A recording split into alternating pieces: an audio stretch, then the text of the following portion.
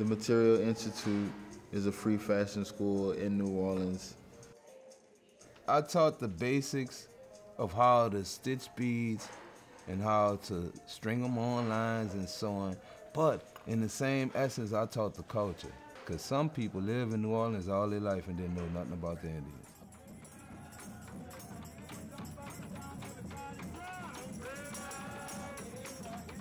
Fashion is just second nature for a lot of the Mardi Gras Indians and people who dress up every year for Mardi Gras, make a costume every year.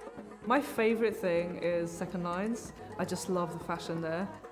It feels so New Orleans, street culture, but it has a really particular flavor.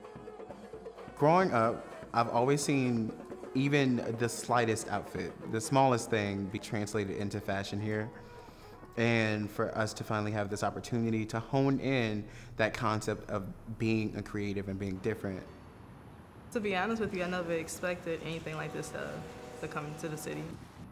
It was going to be something quite small to begin with. We just thought, oh, we'll experiment with some textiles and work with some designers here.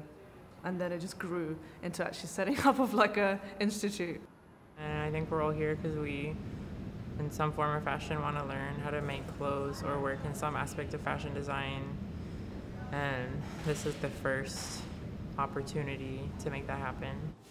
I'm Maria Lisogorska. I'm from Assemble, and we are a London-based art and architecture collective. I design spaces, but also work a lot with setting up organizations and in particular interested in workspace and workshops and alternative places of learning.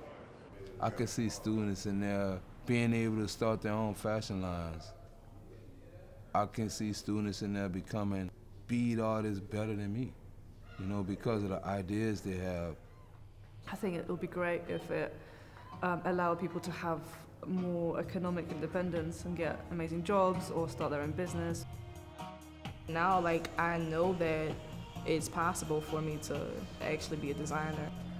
It's been a blessing for New Orleans to have Material Institute building what they're building out here. So my aim and my vision, just successful youth and successful young people coming out of there because of the unorthodox way of teaching. You have to have a free mind and a free spirit, and that's what Material Institute is. Yeah.